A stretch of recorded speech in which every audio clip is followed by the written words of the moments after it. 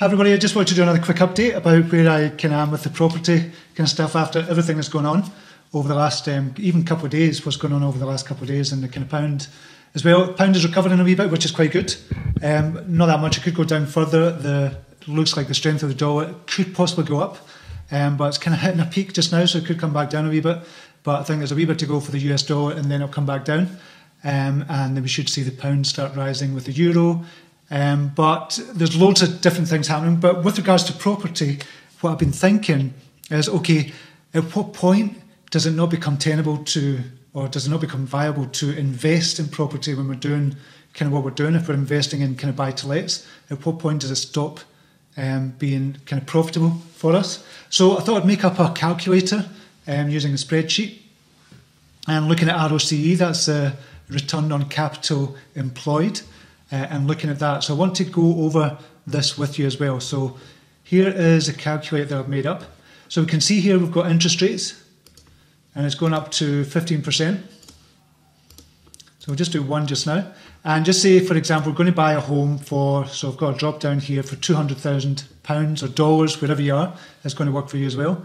And I'm going to assume there's a 25% deposit that you're going to put down. If it's a buy-to-let, usually you get a 75% loan to value. So 25% deposit, which would be 50,000. And say we want to buy properties, or I want to buy properties where I can add value to it, either adding another bedroom or it needs done up. And there's a lot of places like that, or preferably both. So you could buy a one-bedroom flat that needs done up, but you could then, once you've done it up, or at the same time, turn it into a two-bedroom flat and do it up, and you get higher kind of rental costs that way as well, but you do it up to a high standard. So say the refurb cost is going to be, I don't know, for a £200,000 house, say, can you go for about 10 to 12% when I'm looking at that? So say 25,000. Stamp duty for a house of 200,000, it wouldn't be 16,600, so we'll say 200.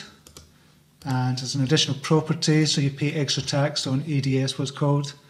It's a wee bit higher in Scotland as well, but it'll be around about the same probably across the UK. So 9,100 for stamp duty, legal's 1,500. So the total initial cost, which is what we're going to base the ROC on, or the ROCE on, which is return on capital employed, is 85,600. Say for that type of property, you're probably going to get maybe 1,600 per month. The mortgage, this is with a 1% interest rate, and there's no mortgages available 1% just now, but the mortgage would be 125. Management fee, I'm saying 10%. Maintenance, I'm working out 5%, and insurance, I'm working out about 2.5%. So the total expenses is 405. So a gross yield on that, I don't think this is kind of particularly helpful. A gross yield on those numbers would be 9.6%. And the way you get a gross yield is just taking how much you would be charging as a rental income, so 1,600 times 12, and dividing that by the cost of the actual house, the value of the property, which is 200,000, and you get a gross yield of 9.6%. That doesn't tell you anything. It doesn't take into account interest rates. It doesn't really take into account anything else apart from the rental income and the price of the house. So it doesn't really tell us much. Net yield would be a better figure, and that's rental income minus all the costs, times that by 12 and divide that by 200. That's your net yield. But again, it doesn't really tell us much. So the ROCE is the return on capital employed. So that's how much you put in. So you put in 50,000 plus 9,100 plus 1,500 plus 25,000 refurb costs. So it's 85,600. So you just use this figure, 85,600.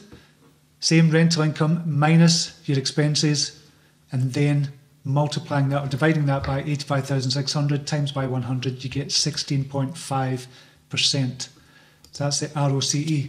Now, when you look at that, you've got to say, okay, what is the interest rate just now? What is the inflation rate just now? The real inflation rate, I don't think, is at 13%. The inflation rate is kind of designed on a kind of basket of measures, but if we look at the inflation rate is saying being around about 7 or 8%, we can base our kind of thinking on the ROCE and if it's going to be worthwhile going for a buy-to-let. So interest rate, we'll change that to 2%. What does it do to everything? It changes the ROCE to 15%. You can see the mortgage has gone up, so total expenses has gone up. So probably right now, buy-to-let mortgages, you're probably going to get the lowest, probably about 4%. So you can see at 4%, the total expenses have gone up to 780. At 1%, it was 405, so that's quite a significant jump. And that brings down your net yield and your ROCE down quite significantly as well.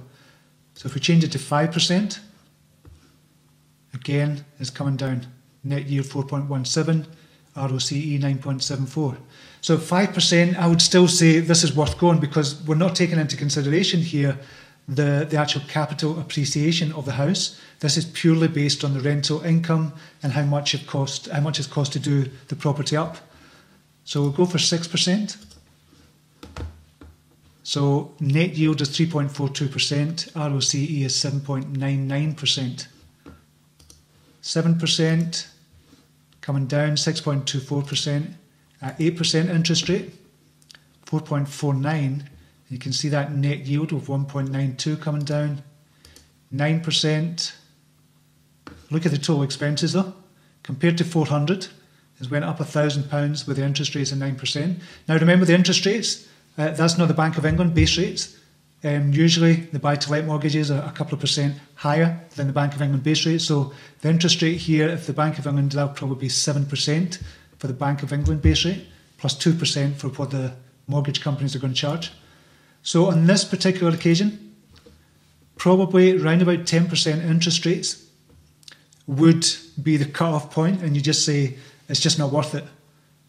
Unless purely what you're going for is capital appreciation. If you can get a brilliant price for the house, so just say the house price is you could get 15% below the kind of current market value, and you still think it's going to go down a wee bit, but would you be better being in the game and looking for the capital appreciation in the long term for the next 10 years or something? Or would you be better holding your money in the bank? For me, I don't personally feel uncomfortable holding money in the bank. So I would rather have it in property, but you've got to have a certain cut-off point where you say it's better holding off until we see what the lay of the land is. So that's my thinking just now. So that's the calculator. If you want to, just drop me a note in the comments. I don't know how useful it is, and I don't know if it's going to be useful for you or not. But I'm finding it useful when I'm looking for properties. I'm really kind of finding this useful and just saying, okay, what is the cut-off point? And most of the cut-off points are around about 7 or 8%.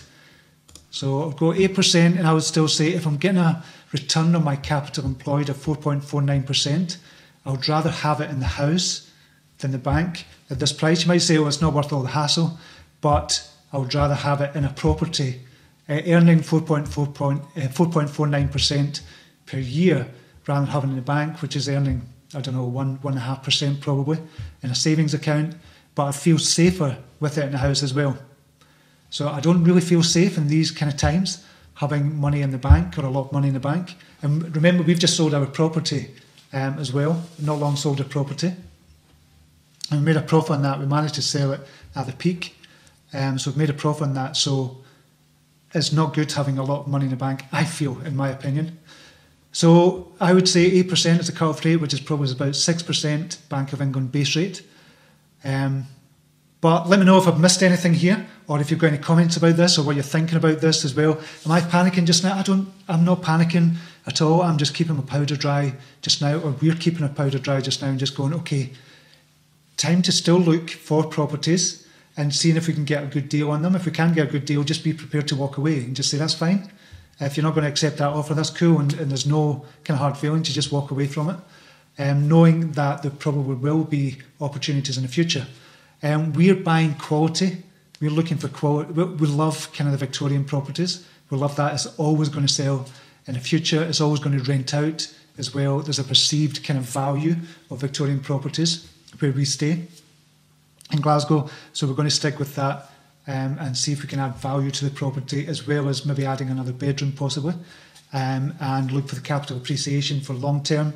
And we're not too bothered about the rental income short term. This is an investment for the long term. Okay, hope that helps. Until next time, namaste. Take care. Bye now.